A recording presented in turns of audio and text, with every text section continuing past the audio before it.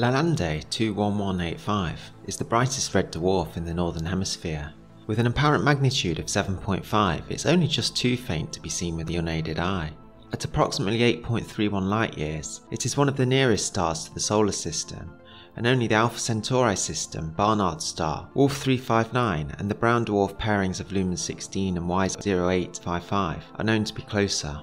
Hi everyone, Vega here, and in today's video we continue our exoplanet series with a look at the neighbourhood star that is literally streaming towards our solar system. So let's get to it. LALANDE 21185 has a radial velocity of -85.6 km a second.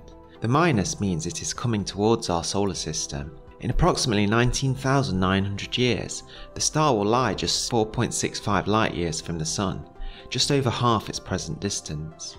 What this means is it is likely that it will be one of the very first systems that we as a species are likely to visit, if not even the first one of all.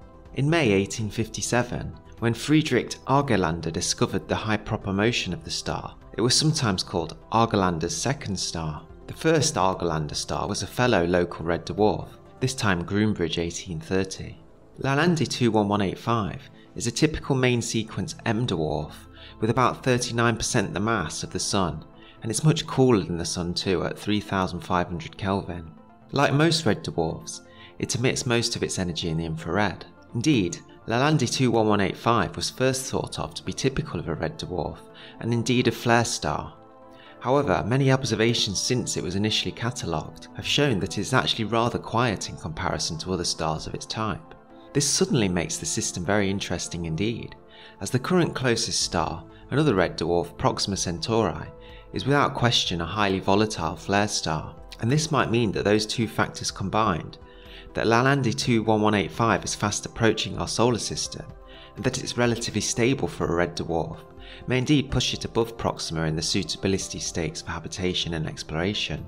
Of course, 19,900 years seems a long way, but when it comes to human evolution, it may be exactly the right amount of time required. Indeed, LALANDE will at that point be the closest star to the Sun other than the Alpha Centauri system. So anyway, what about its planets? Well, this is where it could get even more interesting. Data published in 2017 from the Keck Observatory supported the existence of a close-in planet with an orbital period of around 13 days.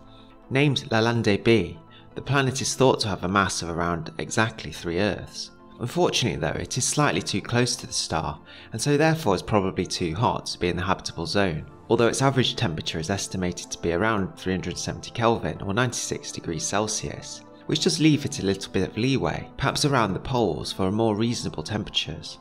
As always, much would depend on the atmosphere that surrounded the world, and as a super-Earth, it does have the potential for a thick heat-trapping atmosphere, and this likely would rule it out for habitation. But of course this is all speculation and remains to be seen. The star itself is a relatively powerful red dwarf star compared to Proxima Centauri, or indeed Luyten's star, and its designation of M25 means it's not too far from becoming a K-dwarf, a bit like Alpha Centauri b, and so its habitable zone extends a bit further out than normally might be expected. We see here that the habitable zone of LALANDE 21185 would start at around 0.11 astronomical units and stretch out towards 0.24 or even perhaps as far as 0.3 astronomical units. For reference, Mercury orbits the Sun at 0.4 astronomical units, so if it were transferred into this system, it would indeed be a very cold world. A second planet on a much further out orbit, aforementioned LALANDE 21185c, is another confirmed planet in 2021, and it's thought to have a mass of about 14 times the Earth. So in this case we're talking about roughly a Neptune-sized world, slightly smaller, that orbits the star at a distance of 2.85 astronomical units, or similar to the orbit of around Sirius in our own solar system. Although every planet has its own merits of course, this one doesn't seem to spike the interest enormously though, because even if it had many moons, which gas giants and ice giants tend to do, it's likely none would experience reasonable temperatures, and probably much like the frozen Saturnian moons of Titan, Iapetus, Rhea and company. So, what's the excitement about Vega, you're probably asking? Well, hang on a minute, because there is a third planet.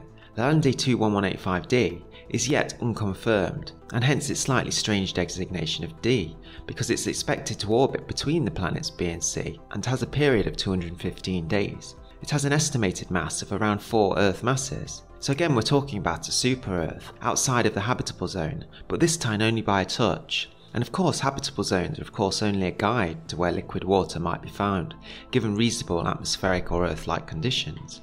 Indeed, if we look at a definition of habitable zone, it says, the habitable zone is the area around a star where it is not too hot and not too cold for liquid water to exist on the surface of surrounding planets.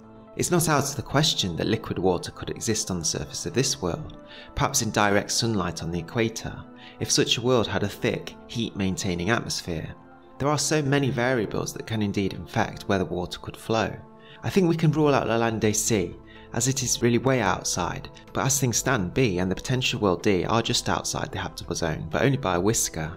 Indeed, if we could somehow grab Venus from our own solar system and push it out past the orbit of Mars, for example, it would likely retain its heat and high temperatures.